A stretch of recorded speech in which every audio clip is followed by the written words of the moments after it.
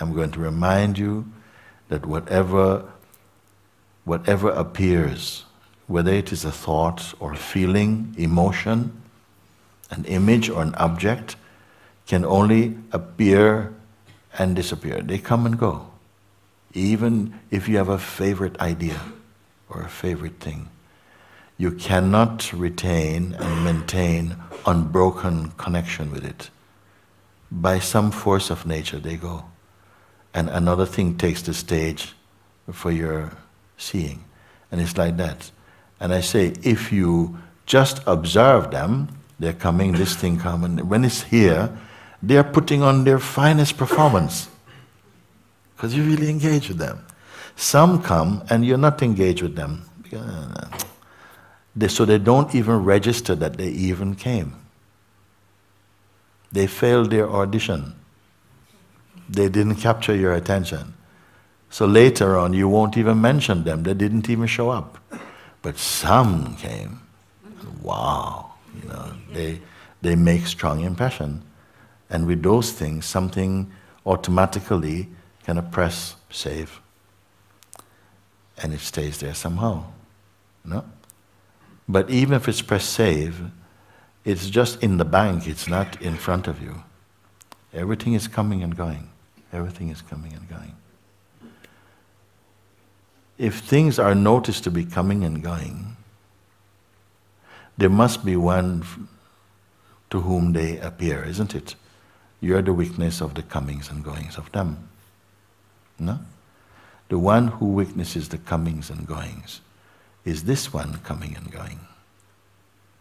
Relative to the things that appear and disappear, that come and go, that arise and fall, all these things. It's a natural thing. We're not being, so far out. This is every day. Every person experiences this. Even mosquito experience this. Things come, they go. Things come and go. Okay? So even your favorite thoughts, your habits, they come and also go in front of you. So if you're only observing, after a while, the traffic is just continuing, coming and going, coming and going, coming and going. So at some point, you will log into them. You say, that one, and you take a ride with that. And your attention will go off with it.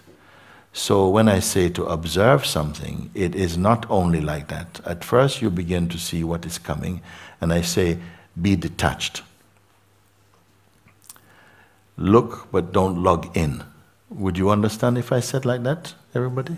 Yeah. So it means that you're aware, but there are some things it feels that there's a temptation to log into them, isn't it? Because they have a particular energetic relationship with you, and you want to give a bit more energy to them. Okay? But I'm saying, but you're just to notice that. Don't actually connect up with anything. Okay? What is the purpose of asking you to do that? Simply observe. What is the fruit of it? It's not just keep looking at things coming and going. At a certain point, you are to pay attention to the place where you're looking from. The place where you're looking from, is that an object? The place where you're looking from, not the thing you're looking at. Because if you're looking for things, you'll keep on seeing things. Thoughts and feelings and peoples and memories and appointments and emails and all kinds of stuff will come. But at a certain point you become aware of just looking. The looking energy.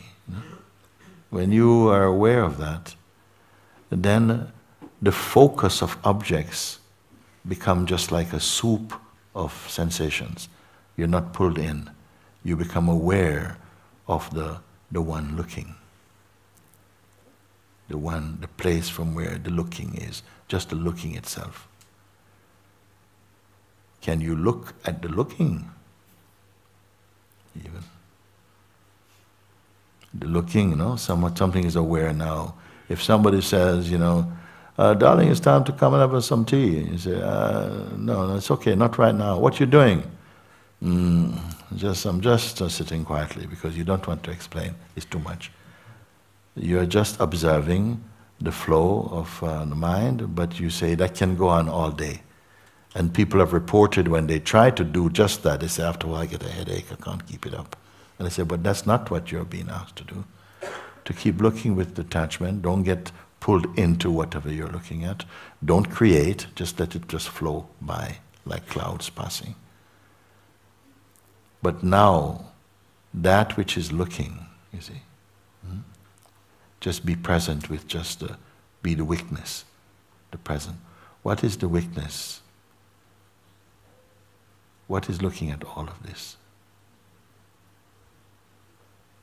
What's it like at the place where the looking begins, the observing?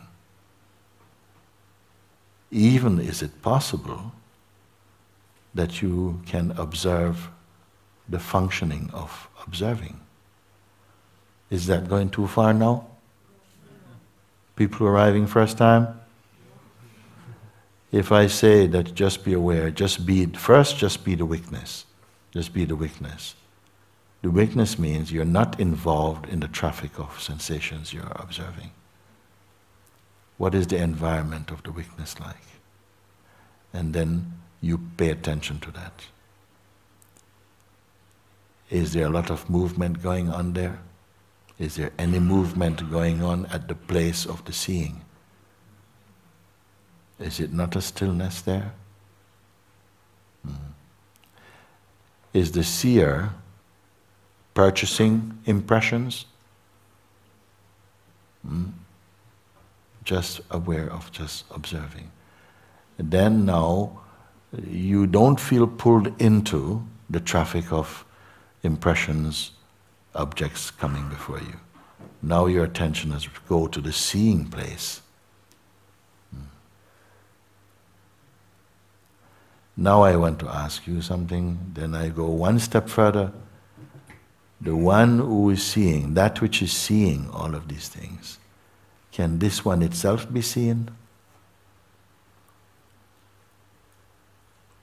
This you must sit with. If you get this kind of instruction, you don't need 2 or 3 other instructions.